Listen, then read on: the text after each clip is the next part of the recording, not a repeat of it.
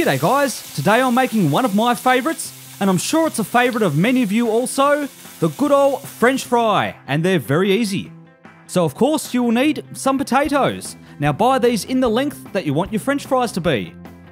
Peel them, and then cut them up into French fries. I like to cut them lengthways into quarters, and then into thirds, and then into fries. And this is what you get. Now you do want to cut these a little bit thicker than you want your final fries to be because they shrink when you cook them. Now just place these in cold water for about 15 minutes to remove the excess starch, and we're going to make some seasoning.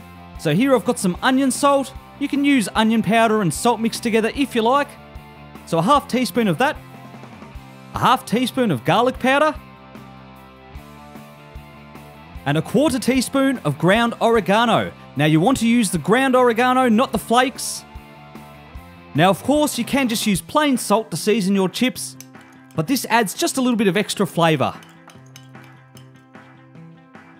Now I'm taking those French fries out of the water and drying them off thoroughly with some paper towel. Now this step is very important because if you put them into the deep fryer oil while they're wet, it will splatter all over you.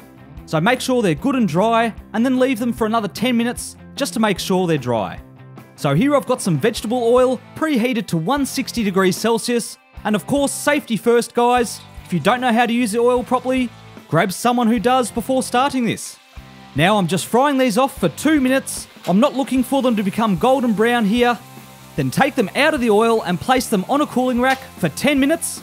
Then heat your oil up to 180 degrees Celsius and fry them for a further 2 to 3 minutes until they're golden brown. Now drain them well on some paper towel, and while they're still hot, sprinkle over some of that seasoning. And there you have it guys, enjoy! And that is how you make French fries. Be sure to give this one a go guys, it is absolutely beautiful. Thanks for watching, and I'll catch you all next time.